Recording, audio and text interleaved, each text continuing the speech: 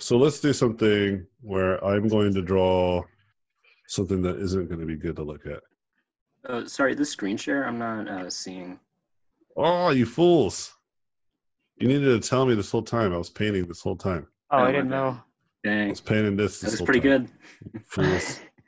I'll have to paint over again. You screwed me, guys. No, it's not your fault. I should have known. I'll do another painting. So, you know,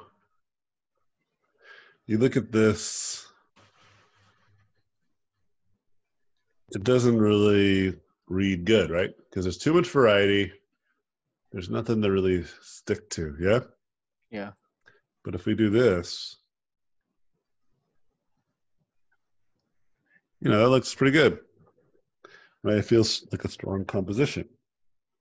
And the reason why is because there's some familiar elements. There's a triangle here, triangle there, triangle there, triangle there, right?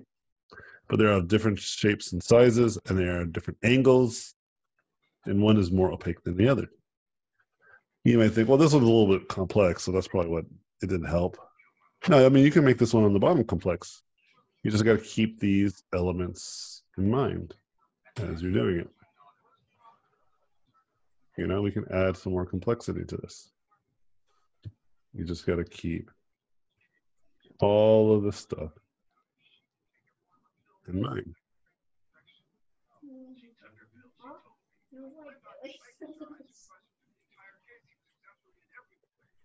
And the more you add, the more you have to think about how it's going to contribute to the image, not take away.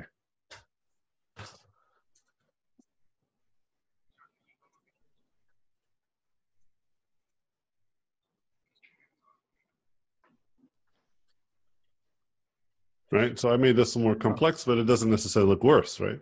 Oh. It's because I kept themes pretty much the same. I kept adding more triangles. When I added lines, I just kept on adding more lines, but I didn't space them equally. I didn't make them the same size. I didn't orient them perfectly either. Some of them are rotated. That adds up to making an image that feels familiar but unique. And if you do this well, you can coordinate an image that looks really powerful. Actually, yeah, I'll start now painting.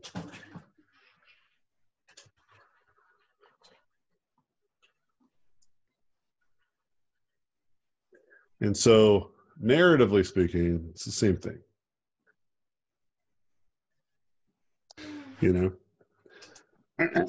Having contrast and familiarity is pretty great. So, for instance, you look at Star Wars, you have a character like Darth Vader. What's great about Darth Vader is he's the villain. You know what I mean? It's pretty obvious he's a bad guy from the start.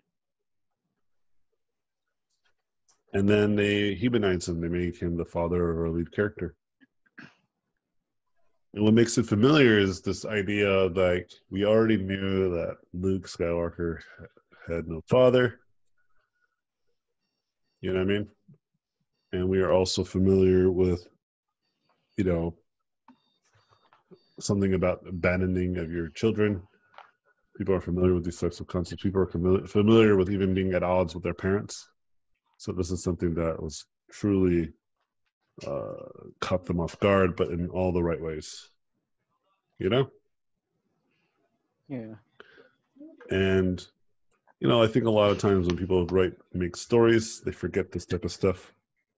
So you take a look at a movie like Blade Runner 2049, which was a commercial flop, which rightfully should have been, because it was all over the place. As much as I loved it for its visual fidelity, it was one of those movies that just didn't know what it was talking about. And a lot of people, if they can't attach themselves to anything, they're just going to be checking out. Even if you watch the trailers don't tell you anything about it. I remember I felt the same way about Black Panther when I first saw the movie trailers at first, because they were just like, black people sci-fi.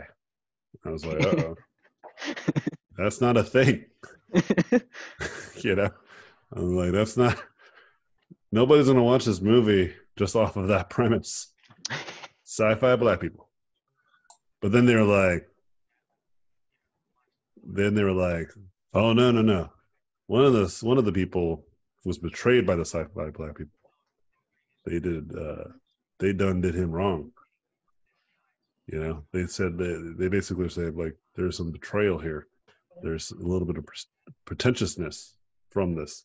I was like, oh yeah, people can relate to that. People can relate to being treated condescendingly, right? Yep. And people can relate to the story of like, you know, people hiding and keeping their technology for themselves, like being selfish. You know? I was like, oh, okay, nah, never mind. This is good. This is something that people can go watch. You know? Like the premise alone is not enough. Like some premises are. Like you can just show transforming cars.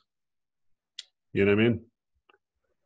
Transforming cars is good enough. That turn into robots. That's cool enough. You don't need anything more. You know what I mean? Yeah. But some things though, you can't just say sci-fi black people. That's not enough. That's not cool enough. But you know, I think movies like Toy Story, they do the same thing. They have a great premise, but they have like a enriching story. You know, so what they do is they get you in the front door with their premise, because the premise is, you know, what happens when you leave the room, like your toys come to life, which is great. And I think a lot of people kind of have this sentiment of like, what, like when they're kids, like, what are my toys doing? You know, it's a cool premise, and then they lock you in with a great narrative, which is that about friendship, which everyone can relate to. You know, and jealousy within friendship. You know, Yeah. especially if you're a kid, it's perfect. I think like adults can get to it, understand it, but also children can understand it. It's a great film. But none of that is actually any of our concern. As concept artists, we're rarely, if ever, in the rooms when that kind of conversation happens, especially in a larger studio. Maybe a smaller studio, maybe more so. Right? And so my advice is usually what we do is we are the people who design characters like Boba Fett. The characters who may have nothing cool about them, but they look cool. They look amazing. You know? And that's most of what my career was is just make things look cool.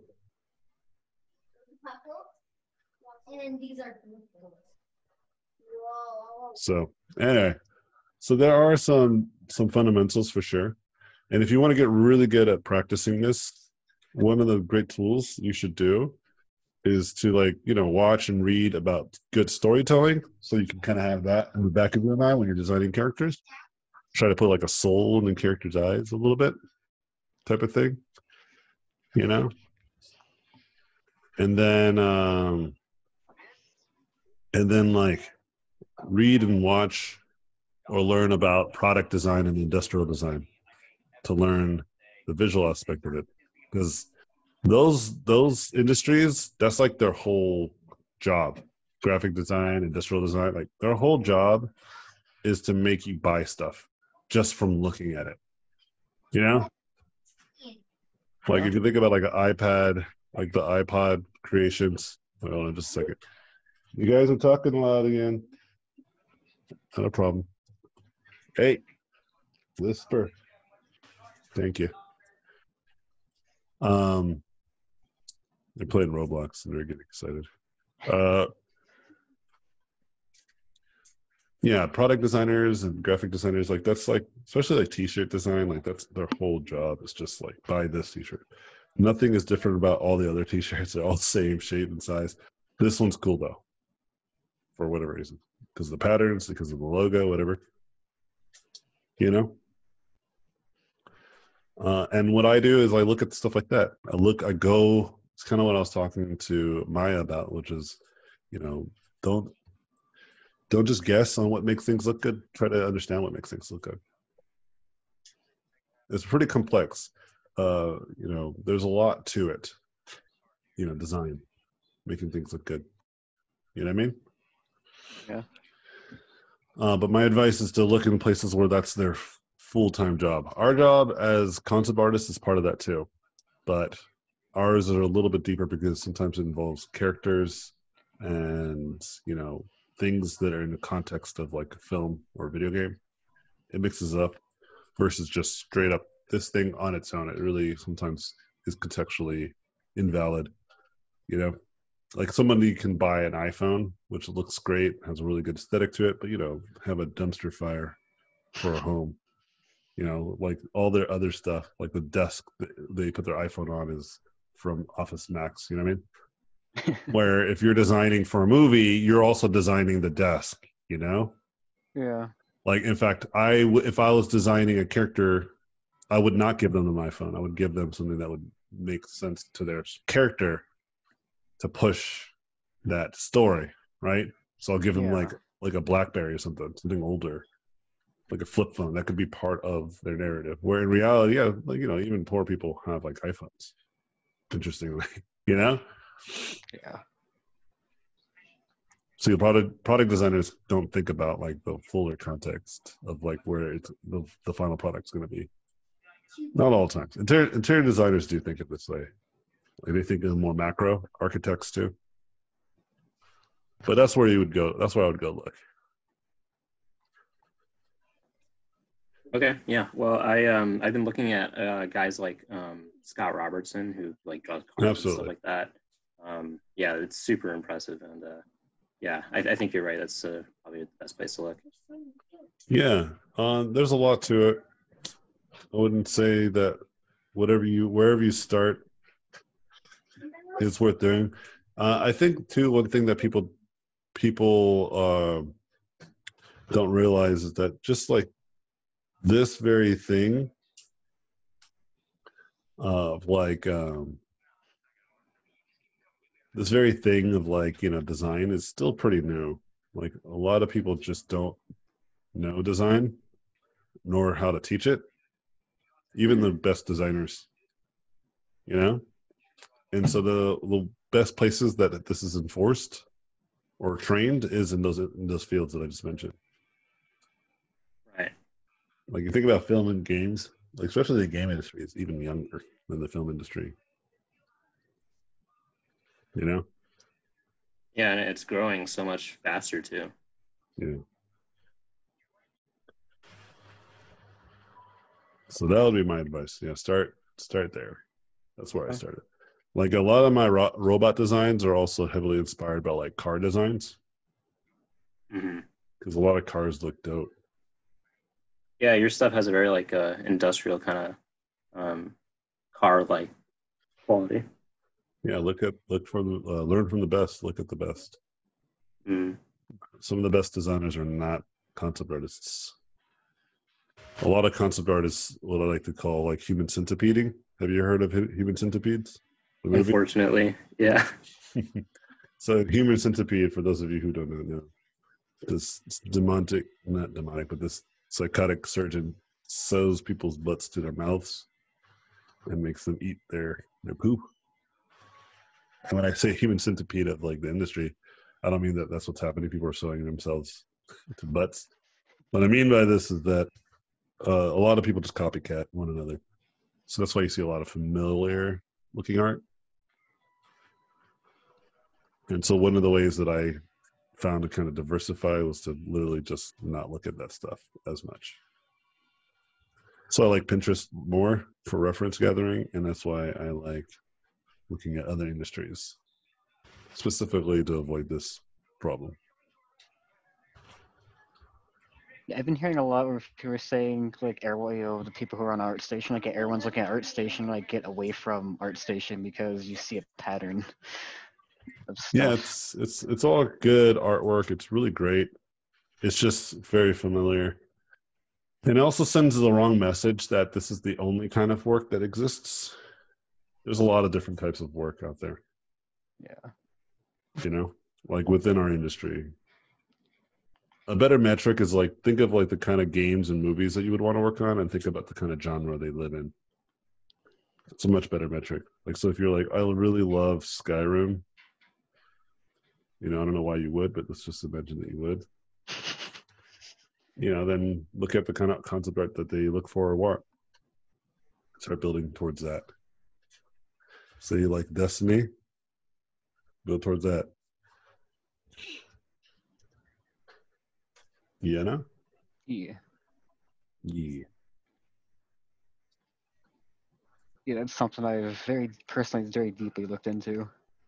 Especially with the art books and that kind of sick where they got their inspiration from. And only recently, when I was like really just kind of like looking at the game while I was playing it, I go, it's like this, like your typical like dragons and fantasy with people with guns. Yeah. I'm like, it's Yeah. beautiful. Yeah. So it's, and there's lots of different games coming out now, like because of like, the accessibility of game engines and tools are much easier to use. Like Blender is free, for instance, free software. It's pretty powerful. So more and more studios are spawning up. In the game industry right now, the most money-making industry is in the mobile space. They make tons of money. The company that I work for currently is primarily a mobile studio. The game that I'm making is not for mobile, but the reason why we can make it is because of mobile money. Wow. Fortnite makes so much money because it's also mobile. It's not just, it's cross-platform. It's incredibly brilliant. Like all these new game engine, like Unreal Engine 5 and all these great stuff that's even in the current Unreal Engine is gifts from the Fortnite winnings. Like all the money that they made from Fortnite, they're putting it back into the community, which is awesome. Holy cow. People talk crap about Epic because they like buy exclusives and they're trying to destroy Steam. But let me be clear that this is my opinion, and it's a very strong one. Steam has been like kind of running the show for quite a while. I don't think anyone's ever challenged them. Yeah. And I've worked for companies that had to make games sold on Steam, and it was a nightmare. Really? Yeah, competition is good. Yeah. Specifically, it's because if you are what I like to call a AA studio, not a AAA, where you have the money and resources to really kind of push your game on every level, or an indie studio where, it's okay if you don't make billions and millions of dollars because the staff count is 2 people usually, right? Yeah. But somewhere in between where you have like a staff of like 15, 20 people maybe, and your game does need to do well. Like there's no in between. It's not like a game that's kind of okay, makes kind of okay money. It's either you make reasonable money for what would be a small development, or lots of money because people love the game and everyone goes and buys it. Very rare do you have like the in-betweeners. Like it's not like a fair matchup of like saying, oh yeah, if you have a game that you made with 20 people, because that kind of game will be critiqued alongside AAA games just because of the way it looks and the way that it's presented. A great example of this is No Man's Sky. No Man's Sky was made by like a handful of people, not a lot of people. And so when the game came out and people were like clearly underwhelmed, as they should have been, they promised a lot more than they could have accomplished. They were technically a AA studio. They weren't that big. Like 12 people, I think, worked on the whole game. Oh, but people wow. treated it as if hundreds of people worked on it. And so when the game did really good numbers, but then ultimately had a lot of backlash, luckily they had a dynamic within that studio where they, you can tell there was some sort of kinship because they didn't leave. Like a lot of people, the key players did not leave the studio. A lot of the people who worked on the game loved the game, but they just went heads down and made the game amazing over a series of years. Now people love the game. It's really a phoenix from ashes type of situation there. It's awesome. But that's because, when you have like 12 people and let's say you guys are all intimately connected, whether it's through friendships or for working together, it's great to kind of see that they took all the highs as well as all the lows together as a team. And they were lucky, though, that they made AAA numbers, though, because since their team was so small, they can just kind of stay tight, and use that money that they made. Even they refunded quite a bit of money too. They could keep their team small, and they were able to, like I said, rise from the ashes, which is good.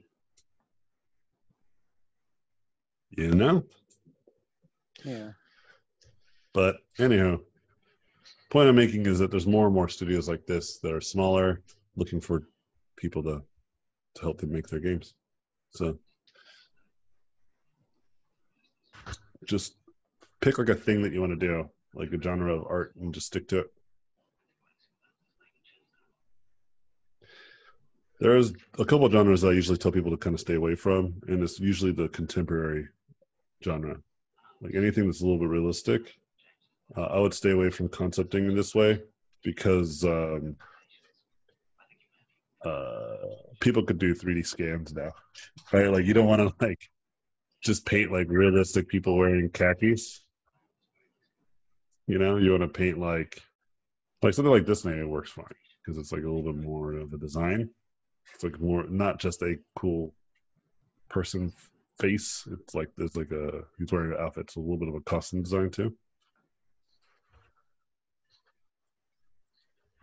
Anyway, any other questions? I have one. Go for it. Because I've heard so many professionals say where they're like, "Oh, I was working professionally out of high school," and like, whether they mean it or not, it is a little bit disheartening to hear, like at least from my standpoint, because the problem I've always had is like, well, how do you? Because I heard of some of the people that go, "Well, I was just drawing and I got contacted by people," and then there are people who get like full-time gigs, and I go, "Well, how do you do that?" Because I live in Colorado, and I go, networking's not exactly my strong suit. I try my best. I try to get my stuff out there, but like to some degree, I'm like, how did you get your foothold? Like, how was that journey for you? So, I like to tell people there's only really two things you can control. It's the quality of your work, okay, and it's the people that you connect with. Okay, so essentially your portfolio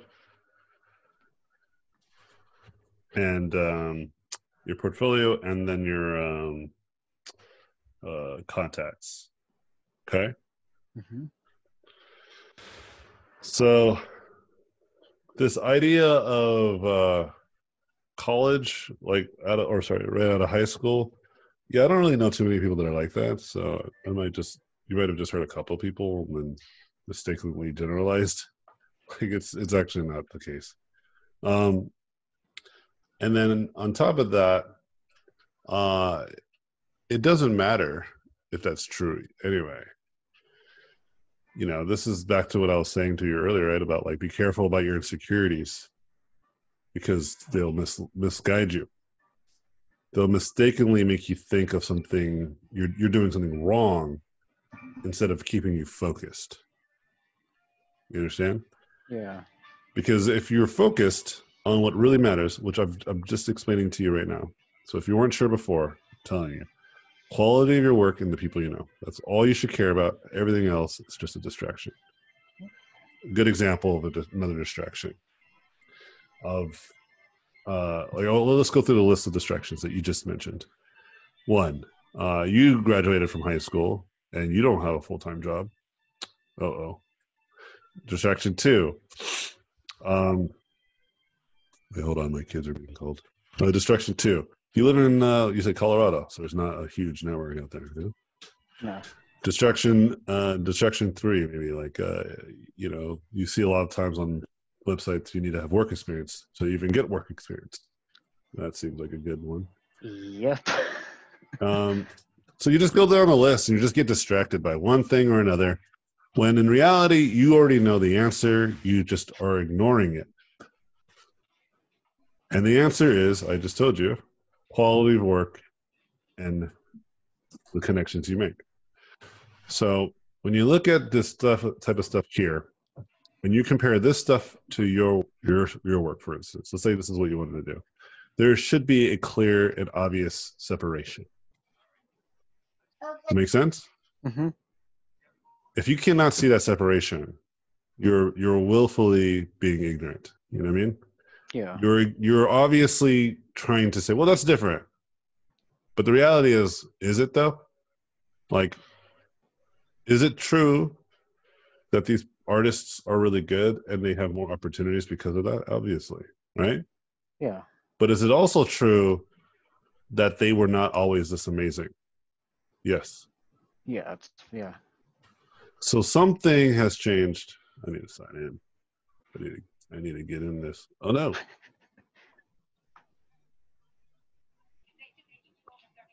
Yeah.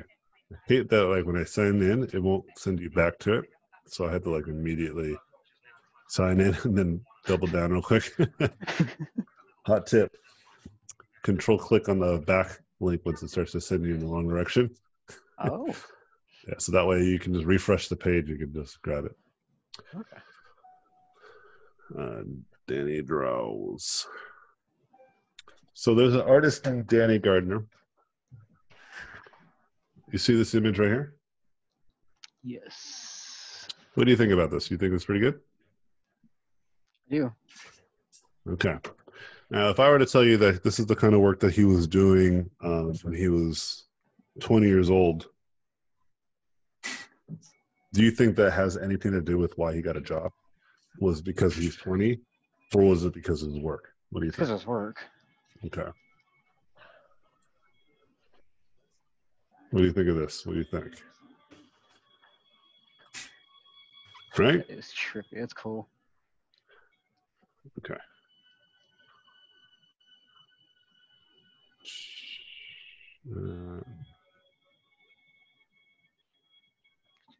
Let's go back in time. Yeah, okay. 5 years ago? Yeah, that's about right. So you look at this, what do you think? You think this is pretty good? Yeah. Like I can't This is do it. Yeah, this was done by one of my friends, Adon, and he was, I think he was 19 when he made this, maybe 18. Is that all 2D? No, it's 3D. Okay. 3D. Yeah, he was definitely 18, maybe 17 when he made this. So, do you see how like looking at the age is a distraction?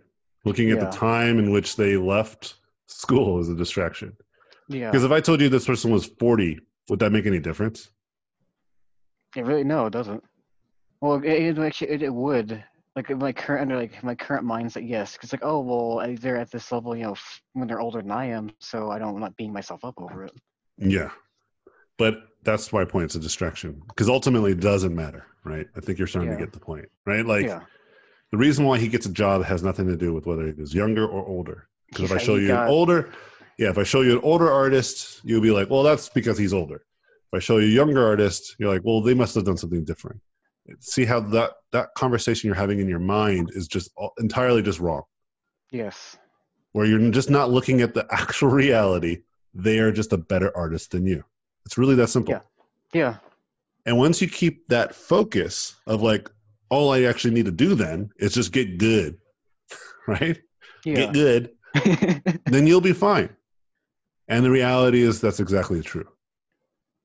And the only reason why it wouldn't be true, the reason why, like, if you're really good, which I have known many artists who are very good, the second variable comes into mind where they make artwork, but they live on a desert island.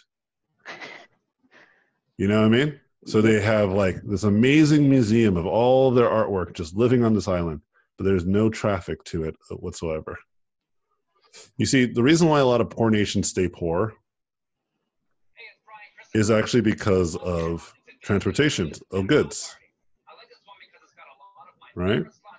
I mean, you could take a look at even on our own nation. You don't even have to look at other countries. You could just look at other states.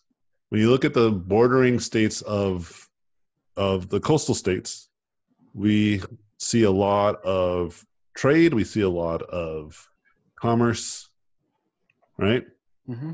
And the further you get into the center of the states, you start seeing less and less of that, right? Yeah. There's a reason, because they're closer to other nations, you know? Mm-hmm. And when you're closer to other nations, you get to trade more goods. When you trade more goods and other, exotic goods, you're going to be exposed to better circumstances. It's just going to exponentially grow, right? Yes. So, so start thinking about this now in this capacity, and you'll start to stop distracting yourself. You know what I mean? Yes. That is all a distraction. So you asked me, hey, how do I get into the industry? If my answer is not an easy one, it can distract you. If my answer is an easy one, then I'm lucky. Again, it distracts you. You see what I'm saying? Yes. Because I've met countless amounts of artists, literally thousands of professionals and thousands of students. And I've heard almost every kind of story, from the ones that are super lucky to the ones that I can't even believe they made it out. But one thing is in common with all these artists that are successful: they're really fucking good, and they share their work. The reason why I talk to them is for that very reason, that they share their work and they're sharing themselves. They're in an area in which I can actually talk to them, whether it's on social network or it's in person because of an event. You know what I mean? Yeah. All right. So now let's talk about this more in a detailed way. Okay. Mm-hmm. So for me specifically, I exploited the fact that I live in California. I live in Southern California, where a lot of the industry exists. So I would go to every and all. Hold on, just a second. The kids are yelling. Delilah, Julian. Anyway, sorry. So, I would go to events. I would talk to people all the time. Absolutely. Mm-hmm. And that is a huge advantage. Absolutely. Right? So a lot of people do not have that advantage. I recognize that I did, so I took full advantage of it. Here's the funny thing. A lot of people I went to school with also knew about the same advantage, yet they didn't take it because they were distracted. They would have all sorts of reasons why. Well, I have this thing going on, or, oh, that's like an hour drive, or I'm like, bro, an hour drive is nothing. Like, what are you thinking? I used to host this event, and I hosted it in California, and I had 12 of the leading artists in our industry doing a talk there, and you can interact with them after. Right? Mm-hmm. It was about 180 people showed up. Half of those people were from California, and the other half of people were from out of state or out of country. When I look at that number, I'm like, this should have been gangbusters filled up by like 90% people live here. Because I know for a fact there's tons and tons of students and people who want to work in our industry, but yet they're not here. So even people that don't have, even people that have the means get distracted. Okay. That's interesting. Yeah. So this is easier to do if you have legit reasons, like you said. You live in a further place, right? That is a legit reason that makes it harder for you. Absolutely. But what I'm trying to teach you here is then, be the person who overcomes that, right? Be the type of person that, 5 years from now, you're going to be teaching a class or going to do a seminar or workshop talking about this very thing, about how this is how you overcame those challenges, inspiring another group of individuals to do the same thing. You know what I mean? Mm-hmm. You're gonna be like, don't be distracted. You're gonna say that because you heard me say it and you learned from it, and it's true. You know, and you're gonna pass that same knowledge to other individuals, and they're gonna be motivated by that same wording, and then so on and so forth. We're all helping each other out, right? Yeah. And so, and if I were to tell you, you wouldn't be the first person from Colorado to get out and work in the industry, I don't think that would surprise you either. So even with legitimate excuse, right? Mm-hmm. You'll also find legitimate success. Yes. Okay? Yes. And so the best way to think about all this now this is the practical tool moving forward. Focus on the only thing you can control. You can control your work, the quality of it, and you can control who gets to see your work by posting on social networks, posting on Instagram, Facebook, Twitter, ArtStation. And as you get better and better, more and more people will love it. And more people that love it will know about your work. And more people that know about your work will give you work. It's really that simple. Yeah. There's a direct correlation to when I post on social networks and I make more sales in either my classes or my tutorials. So for instance, the last month or so, I've been working really hard. So I haven't been selling as many classes, right? I haven't been selling as many tutorials. It's a direct correlation, hand in hand. Okay? Okay. And so one thing that I always like to try to tell people is find reasons to do, don't find reasons to not do. Okay? Yeah. Like, why should you do this, not why you shouldn't do it. Yeah. Okay? And that kind of mentality is really great. It's a forward-thinking mentality, and it's an actionable mentality.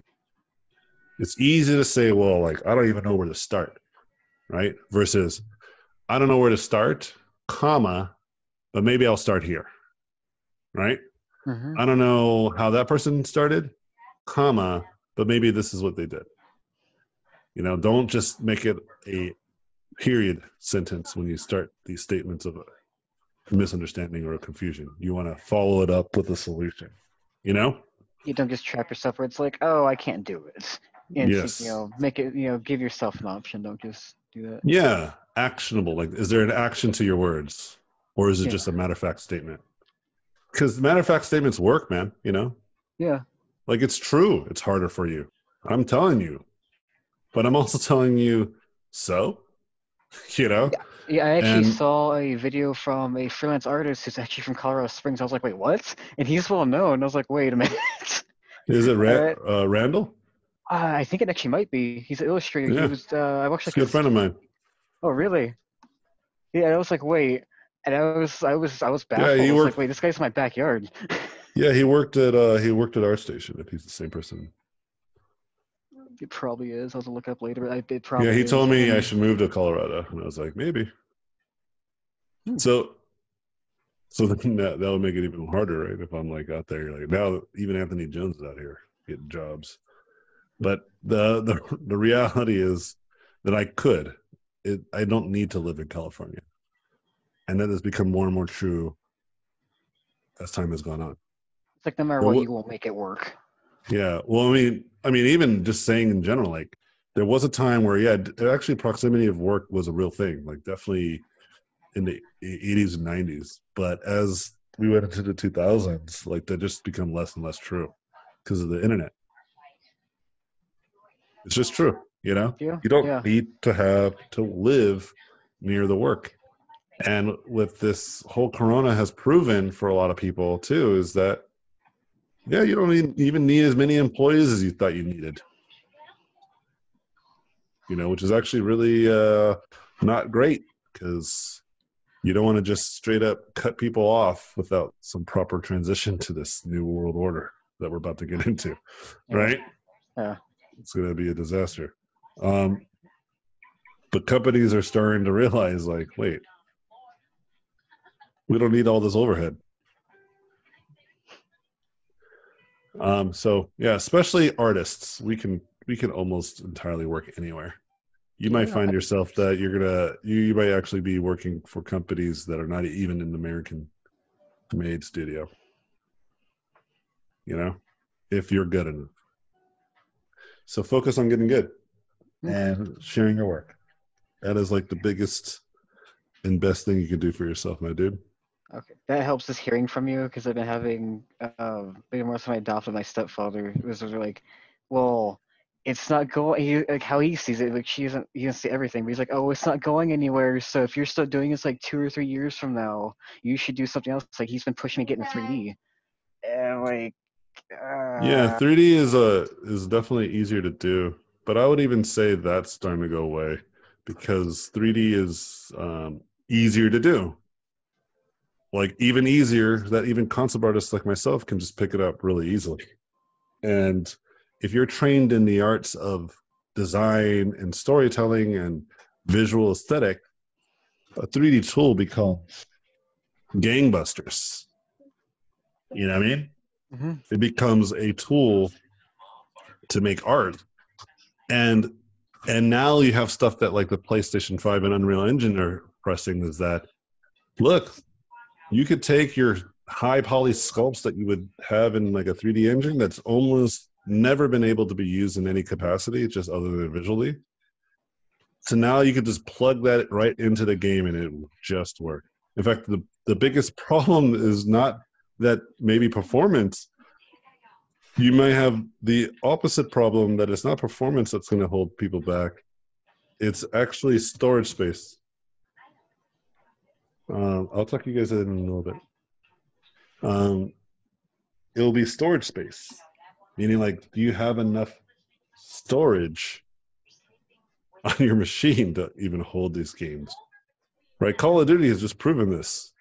Okay. Jeez. And then and then it will also just be on the user side. Like, I mean, just because you could put a multi-billion polygon asset into the engine, engine just doesn't worry about it. Great, that's awesome. But tools that we use still can't really do that, right? Like there's still a threshold in like Maya and even Blender, right? You can't just be like, all right, I'm gonna make a 1 billion polygon scene and just open your Blender file like no problem. So it's actually now the very thing where the tools were not the limit, right? We're like, oh yeah, are now the limit potentially. And so, but that's going to change too, inevitably. So I would actually encourage you to learn 3D, but not as learn 3D in the way where, you're actually making art, right? Yeah, like I have like messed around like for with, 3D like, net. sculpting. Yeah, but like to actually help with your designing process, exactly. Yeah. Be a better concept artist. I actually encourage it. It's easier than ever. There's so much documentation on how to learn it. You can do it almost entirely on your own. It's just a tool. It's like learning how to use a hammer, right? The real skills that you're learning in my class are the kinds of skills that transcend the tools. Like tools will constantly be changing, but what I'm teaching you now, a lot of people still don't understand. Yes. Because whenever people see me use a new tool, they're just like, "Whoa, what tool is that? Like, how did you do that? Whatever." Like, they just start getting all caught up on like the hows and the whats versus like the why. Like, why am I using it? Yeah. Anyway, hopefully that gives you some more insight or some foresight. Yeah, man. Don't worry, man. Like, it's a very common question. Like, people are always worried about it. And speaking of your stepfather, like I said, that's the thing I talked about earlier about like educating those who care about you is really important, right? Come to them with a thesis about why it's important, and also explain to him it does take a couple of years to get good at. Like you said, you wouldn't look at a doctor and be like, hey, you've been going to medical school for 4 years and you're still not a doctor. It takes time. You got to really learn it. It's a very hard skill to get good at. It does take time. It takes at least a couple of years, especially now. It took me about 5 years to get really, really good, but it took me about 2 years to get my first job. Oh, wow. But, I was incredibly focused. If you're the kind of person that you're tell these individuals earlier where you're playing the game for 16 hours days or something crazy, if you just did half of that time in art, you'll be fine. Oh, yeah. No, I promise you, you'll be fine. You'll get good. It'll just be a matter of time. All right? Yeah, definitely. All right. Any last questions that are short, maybe? If you wanted to ask something. Otherwise, I'm going to roll out. The kids are coming. All right, guys. I appreciate y'all. Have a great rest of your weekend. I'll see you guys on Wednesday this time. We'll be back on schedule. And I appreciate you guys' patience, and I appreciate all you guys' hard work. Don't be strangers. And I'll talk to you guys next class. Cheers, friends. Thank you. Good night. Thank you. Thank you for watching this video. I appreciate it. Please subscribe to watch more in the future. If you liked the video, I would appreciate a thumbs up. If you like this content, you can go to my website, robotpencil.net, where you can find mentorships, tutorials, and a Patreon to get more exclusive content. Thanks again, and I'll see you guys in my next videos.